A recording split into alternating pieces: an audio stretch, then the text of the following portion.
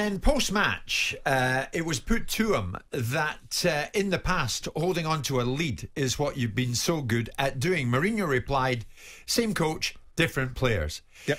Which seemed to see him almost casually throw his players under a bus. Oh, really? And now, as a result of that, Sammy Mobile in the Mail this morning is saying Tottenham players were enraged by Mourinho's comments following Sunday's draw at Newcastle. Which ones? Because Mourinho was asked why his Spurs side were so vulnerable late on in games when he is a manager whose teams usually have hung on to slender leads. Same coach, different players. And the answer apparently sparked huge irritation amongst members of the squad who feel the manager threw them under the bus to protect himself from criticism. Now, Henry in the Times, and I don't think he's wrong here, Simon, he's given it balance. And he's treating it absolutely right. And who am I to tell Henry Winter, of all people, how to go about his job? Henry says he possessed Mourinho, acclaimed people's skills during his first spell at Chelsea, getting the likes of Lampard to rise even higher because he filled them full of self-belief.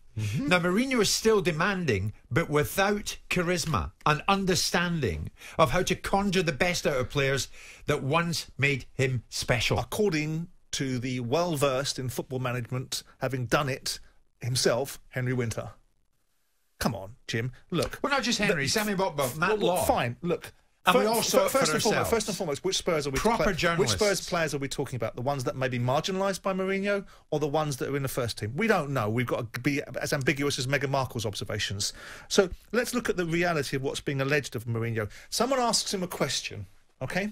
He gives a factual answer. It's a factual answer. A factual answer. Same coach, different players. Well, that's factual, isn't it? What happens, Jose, what happens to teams that used to be very good at defending a lead? Same coach, fact. Different players, fact. You want to turn that into some sinister, macabre, portentous observation of throwing his players under the bus. The same players, by the way, that he defends quite regularly, but that doesn't get written about in quite the same flourishing absolute style. Nonsense. How can you prove that? Because I've seen the articles. That's absolute nonsense. I've seen these headlines. We don't see the headlines saying Spurs delight when Mourinho's praising his players. And the same players, by the way, that were an absolute disgrace against Dinamo Zagreb suddenly now are furious because their coach has made a factual observation. A bunch of perennial losers that haven't won anything, that have been knocked out of FA Cup semi-finals regularly, that have got to Champions League finals and stunk the tournament final out, that should have won the league when Leicester City won it. Maybe, just maybe, there should have been a change. I'm not suggesting that this constant negative reinforcement at times of points from Mourinho is the right way to go, but to suggest that Mourinho, who has won something at every single club... Hold on, but it's a matter of fact. You don't like that matter of fact, but it's a matter of fact. Dearie. But he has won something at every single club. Every single Simon, club. Break it down to this. He's gone to Henry's Tottenham, right. and Tottenham aren't good enough. Why does Mourinho protect his own reputation when he should be protecting his players? But that's an assumption. And again, and no one's saying that he's a busted an assumption. Flush. The fact they are. No, they're not. He's not in his article. Henry Winter says in his article, all this calling out of players seems unnecessary and self-defeating. Why do it? Why do it? Mourinho's still a good manager. But he hasn't, the busted flush narrative is nonsense. He hasn't called out his players. He was asked he was asked a question. Same coach, different players. Well, it's a fact, isn't it? Well, why are they up in arms about it?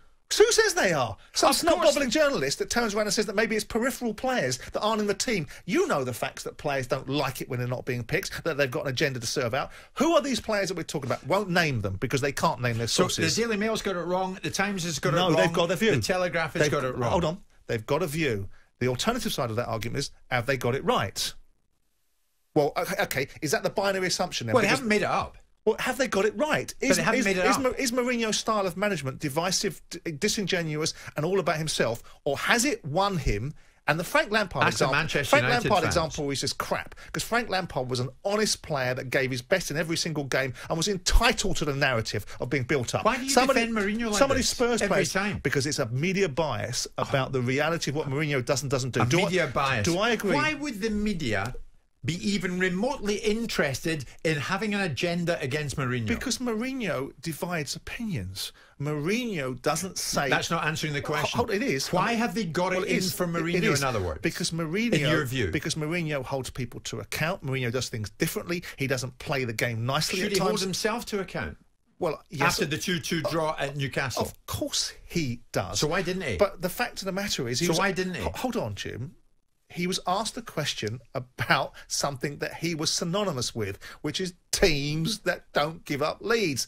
How was he supposed to ask the question? By the way, why do our national sides never win anything? Why do we never win anything? Because maybe the character the media want is people constantly giving these players an excuse, constantly giving them no backbone or only being able to praise. Might explain why the only reason we actually win anything in Europe is because we've got a boatload of foreign players inside our leagues that aren't polluted by the institutional thinking of English players. Would it not be better if Mourinho assumes as much responsibility as his players for that 2-2 draw at St James's Park? So when they stank the place out against Dynamo Zagreb and he apologised on behalf of himself and the players, was that him taking responsibility, or was we it? We saw what he did, Simon. We saw what he did so you can't. Serbia. Your refusal. He immediately went straight. In Croatia, he immediately went into the other dressing room to show magnanimously. So when he talks, you guys deserve it. So when he talks about. And I'm not defending Mourinho here because I think lots of things he does wrong. You're not defending him. Sorry, say that again. I'm providing a balanced argument, which is not what's required here. Right? So when Mourinho, do you accept he's throwing his players under a bus? No, I don't. When I hear Mourinho praising his players, as I have done this season, do I hear this media furore saying, "Look at Mourinho praising his players"? No, I do not. It's accepted as a given. When he comes out and he says something that the media decides is throwing his players under the bus, wallop, crash, like a ton of bricks. Mourinho's divisive, he's disingenuous, he doesn't do what Klopp does, he doesn't do what Guardiola does, he doesn't do this. Arteta was throwing his players under the bus on Saturday.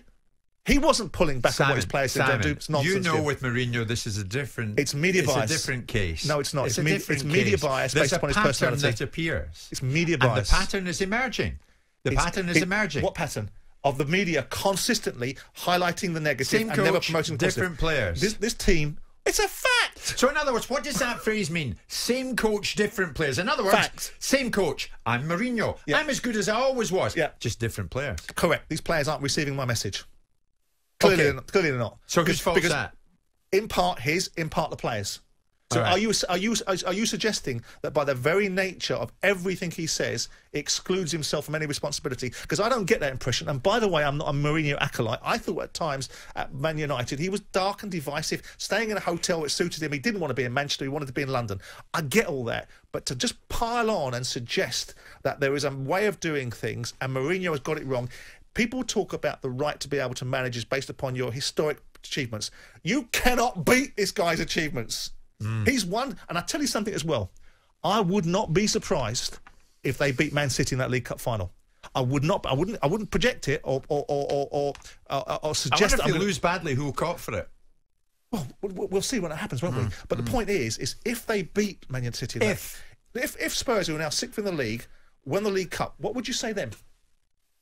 Listen, it's all hypothetical. In spite of Mourinho. No, it's not hypothetical. What happened on Saturday night? It's not hypothetical, really. It's a pattern that emerges, and the Mail, the Times, the Telegraph, and others are not wrong to do. But you think it's a media bias. And I guarantee you there'll be media bias. I guarantee you.